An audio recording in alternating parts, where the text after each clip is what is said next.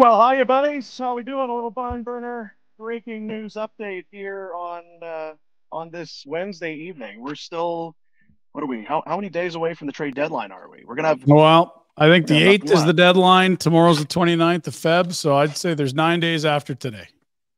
That'll be, I guess, part of the whole story as we get into it. Why this deal gets done today. But Chris Tanev on his way to Dallas. Ryan, I'll let you kind of walk through because it's Sure. a little convoluted. There's some layers to it for sure. Yeah. So the Calgary Flames have eaten half the salary of Chris Tanev and via New Jersey to eat a little more money along the way have sent him to Dallas.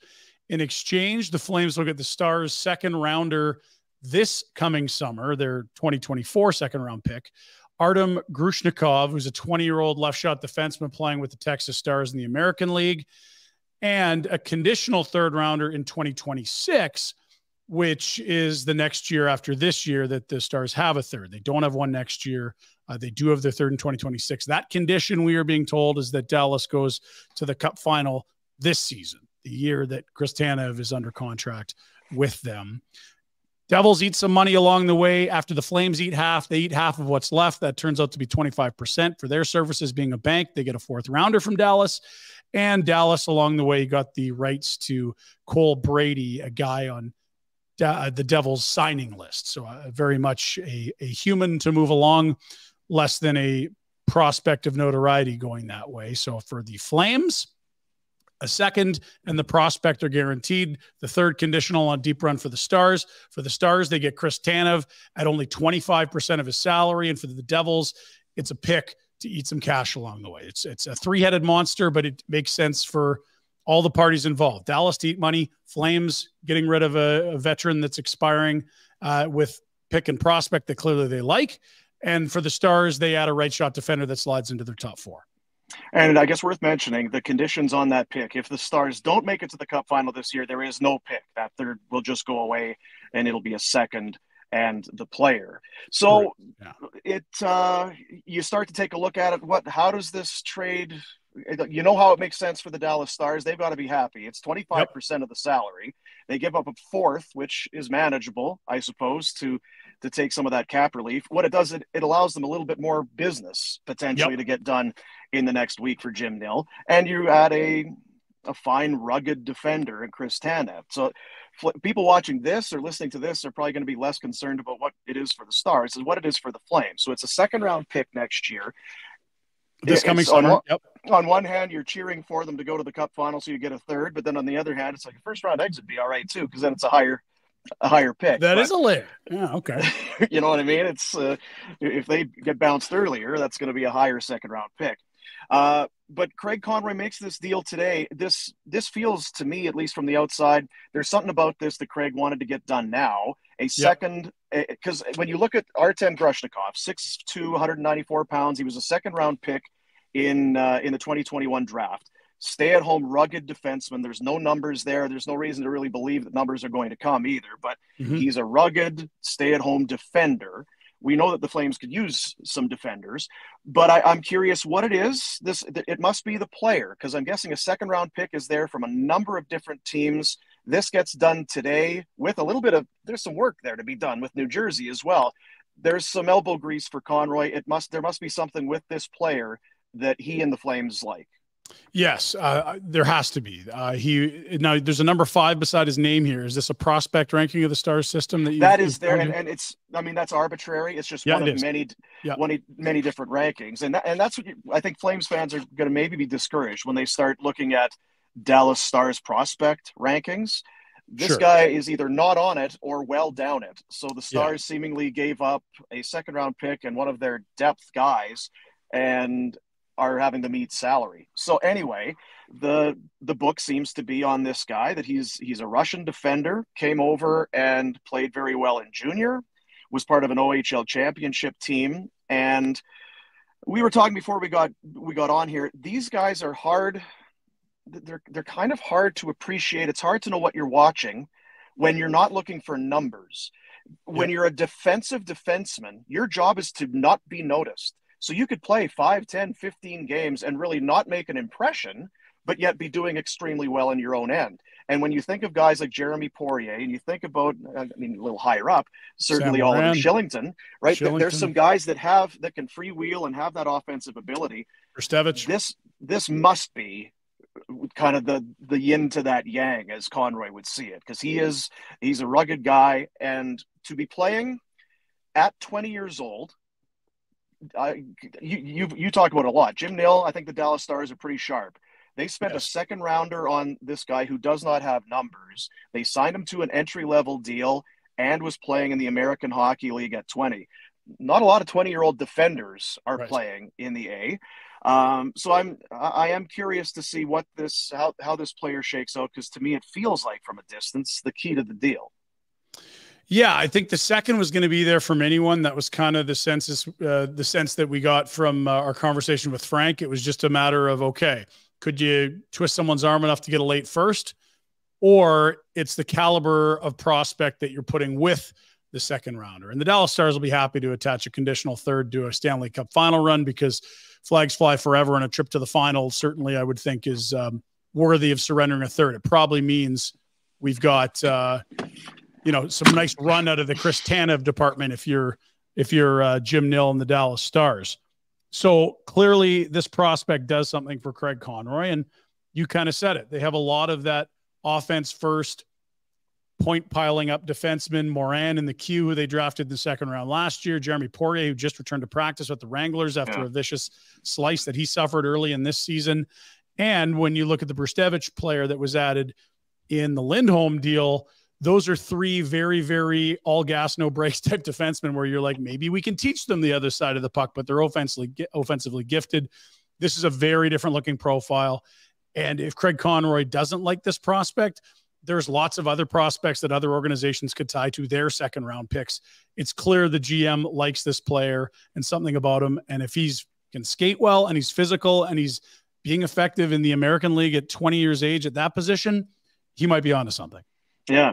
Curious to see what happens with the player now. Does he join the Wranglers? They're going to have a hole with Tanev gone, obviously now, but there's some guys with the Wranglers now that could come in.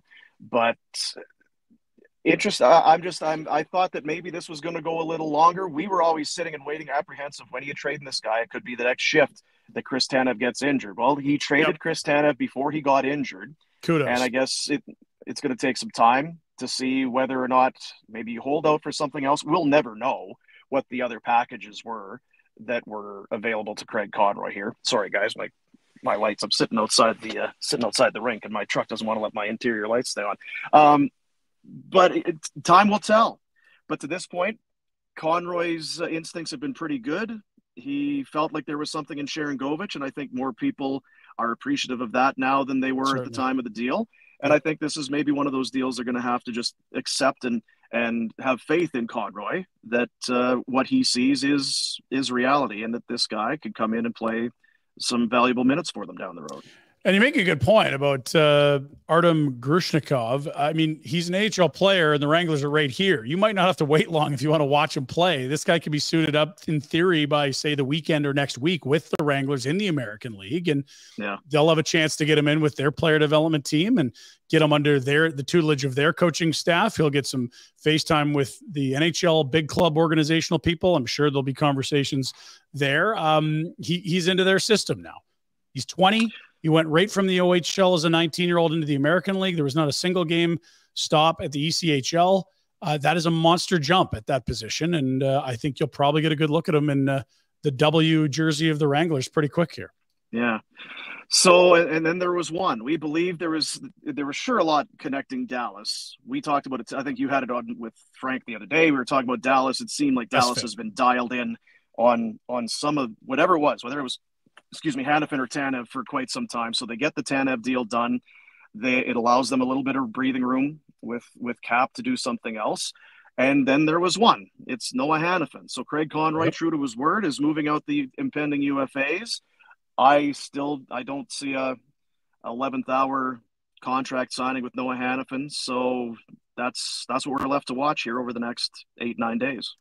Yeah. And just really quickly to wrap the Tanev thing, it is no just brush it aside thing that Craig Conroy moved a healthy Chris Tanev. This was certainly a game of chicken with the way that Chris Tanev plays, with the number of times he's gone down the tunnel, with the complete disregard for his body that he plays with, which is so admired and coveted by NHL GMs at this time of year.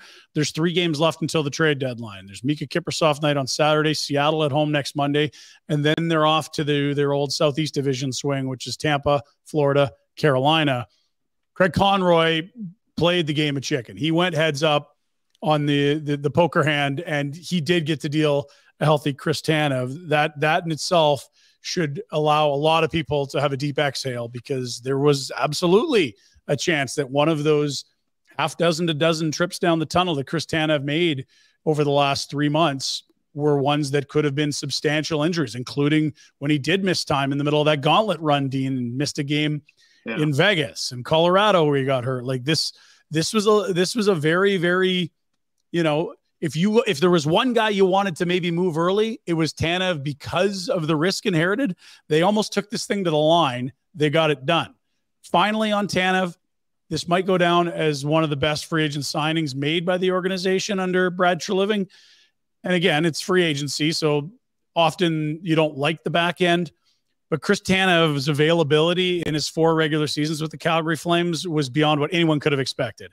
He was hurt in a crucial series against the end of Dallas, and then the entirety of the Oilers series, where he played through some injuries later in that series. But his availability to the Calgary Flames was incredible. And when you say, it's free agency, the last year is probably going to hurt, he's still playing at a level where they've now turned him into potentially 3 assets. They know they're getting 2, the second rounder and the Russian defenseman. They might have a third one if Dallas can make a deep run. And I think there'll be some Flames fans in Southern Alberta rooting for the green of Dallas in the Stanley Cup playoffs. Chris Tanev, salute to you. You love it for Dallas and for Tanev. That's a great opportunity. You want a chance to go and win. It feels like he'll be a very good fit there. And I know that this deal is only about 30, 40 minutes old. And on one hand, I'm telling people, take a breath, let this thing play out before you rush to judgment. But we talked about it today, and we were kind of spitballing. So if you got a couple firsts, if you got a first for Tanev and a first for Hanifin, and then before that's a second and maybe Stankoven or Ty Dellandrea or Maverick Bork, like this is Stankoven wasn't moving, friends, right? Like I'm curious where you sit. Does it feel kind of underwhelming? This can't be the return, especially knowing that there was 10, 12 teams in the race to get this guy. It doesn't feel like the return that we were expecting. I'd agree with that. I also think that if it's a second plus a prospect, a lot of people wouldn't have this prospect at the top of list of prospects that were probably available to be taken. It tells you again that Craig Conroy really likes this player. Yeah. Because I would have a hard time thinking there's 10, 11 teams in the mix, and the price is a second plus at a minimum, where this is, by prospect rankings, the best guy they got offered to them. I don't believe in that. What I do believe is that Conroy sees something here, and that this is a guy he has rated a lot higher than the public or the guys that are doing prospect rankings and system rankings. The late first always felt like a complete best case scenario, and I don't know that it occurred. The question will be, when we look back at this in 5 years, is the jump up from a second to a first worth what Grushnikov's given you?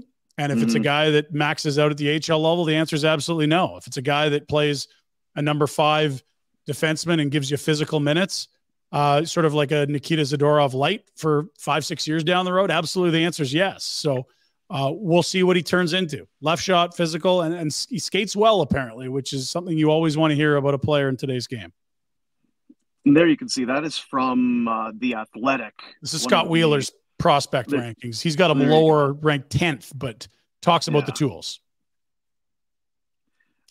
Also, long stride, ability to defend, good gap control, excellent backwards skater, disruptive stick, and physically can close out players. I'll be curious to talk to Rhett. Yeah, because Rhett is a guy who he didn't struggle. He did not play in the American Hockey League. He was a defenseman that joined the NHL immediately. But what is it when that is your skill set and your tools? Your toolbox is defense. And I think it's harder than ever to defend. And when you have to rely upon that, and you don't have you're not a power play specialist, there's no offensive side. The only way you're getting noticed, getting drafted, and getting into the NHL is on your defensive play. How long does that take? How patient do you have to be? Is he a year away? Is he 2 years away? It's until we see him, it's going to be impossible to know.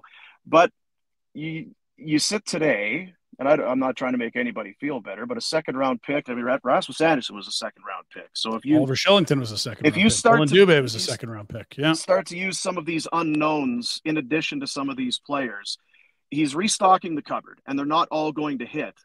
But you got Chris Tanev for 4 years. To your point, I think that was a misnomer too, with just how injured he was in New Jersey, or in Vancouver. People don't pay attention to what he did here. It's like, well, he's hurt all the time. Well, he's not hurt all the time. 1 year he played 82 games. He played 70. As healthy as he's been over a 4-year stretch. Yeah, he was luckily healthy for the Calgary Flames, so he was a very good signing, and now it continues to go forward. It'll be a blow to the room. They love that guy. He loves those guys. That would be. You don't see him. He's not a chatterbox. No, but that would be a very veteran presence. I know this is a hard one for Conroy to make, to the point. I know when I brought it up to you guys, like, do you think he considers re-signing him? Because there again, maybe the offers aren't superb. There's no first rounder out there. Do you maybe just try and keep this guy? I don't know, but that's interesting. I mean, he is a free agent July 1. Yeah. If the market's a little soft, or he gets hurt and kind of falls down, I guess the rankings of who you want to sign. I mean, I think they absolutely adore what he brought to this room. He was a lead by example guy. I don't think there are many players in the entire league that offer what he offers in terms of that grit and ability to play through injury, to play with the disregard for his body that we noted. This is a very special player that was undrafted and, just a guy that has turned into one of the elite defenders in the National Hockey League. It's an ingredient that Dallas misses. It allows them to push Hanley into their third pair. Harley's obviously having a great year. They've got Heiskanen. They've got Ryan Suter, Esa Lindell. They needed a right shot for their top four, and they've got it. And I think the Calgary Flames, what you're going to see in the immediate future is you've had Mackenzie Weegar playing the left side as a right shot defenseman almost the entire time he's been in Calgary. I think now what you're going to see is Shillington and Hanifin on the left, and separated Mackenzie Weegar and Rasmus Anderson potentially. That would allow Pahal to play the left side, and maybe Dennis Gilbert. Pahal on the right and Dennis Gilbert on the left. That'd be a physical third pair. But really what we're talking about now is just waiting for the next shoe to drop, which is Noah Hanifin. Toffoli, they get the third rounder, which turns into Suniev, who's at UMass, plus Sharangovich. Tanev, you get a young defenseman who's 20 in the American League and a second rounder, a conditional third. Zadorov, you got a third and a fifth. Backlund, you re-sign. Lindholm's a 5-piecer. Project defenseman, intriguing offensive defenseman, a conditional fourth that could go to 3, a first rounder, and Kuzmenko. There's a lot, because I didn't say Kuzmenko. There's a lot of pieces that have been added here, and they've dealt with 5 of their 7 free agents. I don't think there's a lot of concern about Oliver Shillington flying the coop. He's what they need, and there's a relationship that was very important between these two parties that allowed him to return to hockey. There's one left, one big piece on the chessboard, and that's Noah Hanifin. After the Lindholm deal was done, it felt like it was one of those trades where Vancouver paid. I think that was we talked about it today. Vancouver stepped up. They knew they had to get the player that they wanted. They maybe gave a little bit more. I'm curious because I feel like there might be some hand-wringing over the next couple of days. You'll hear of teams that, man, if that's all it took to get Chris Tanev, then why weren't we in there already out of Edmonton? It's a second and a depth prospect to get Tanev. Why weren't we spending that? I'm curious to see what the reaction will be, because I think on the Lindholm one, it was, well, Vancouver paid. So Calgary, well done. I don't know, not that it matters, but I just wonder what the Monday morning quarterback will be on this trade from other teams. Yep. And you know what? That would sort of match, I guess, the sentiment around the Tyler Toffoli deal, which I think now is the Igor Sharangovich deal. Yeah, it is. Toffoli's only got a few months of time left on that contract, and theoretically could be even moved ahead of this deadline if the Devils stub their toe in the next 9 days. Again, I remember being on a rooftop in Nashville saying this deal, how you feel about it is how you feel about Igor Sharangovich, and not a lot of people knew anything about him, including us. This deal with Tanev has a lot to do with how you feel about Artem Grushnikov. Yeah. Hard to We're know. not the guys watching the Texas Stars on a nightly basis. It's tough to say. I know we'll hear from Conroy at some point, if not tonight, then into tomorrow to get his scouting report on this player. But my bet is that this is a guy that he has seen, that he's been watching. Because remember, he was a prospect, kind of a scout prospect evaluator at heart. Still loves going to watch the young guys play. I'm betting that this is a guy that was on his radar for a while, and that this is the player that gets this thing done today. So, any final thoughts? I am no now Stars curious for Chris Tanev's sake and the Flames' future. Why not the Stars this year? Or get out early and have a middle second round pick. I think the only thing about the first round, Dino, is that your final four pick 29, 30, 31, 32, and everything after that's just regular season standings. So at that point, just go ahead. So no more wins. Just get to the final. We need Ottinger to get Ottinger injured. We need some. Didn't Wedgwood get hurt? It's all coming together. It's all coming together. We don't want people to get hurt again. So the Noah Hannafin watch is officially on. We got just over a week to see what Craig Conroy and the Flames get done there. So Tanev is off to Texas. We're off to enjoy the rest of our evening. Thanks for jumping in here on a barn burner breaking news update. We'll see you, buddies. Be a good show tomorrow. See ya.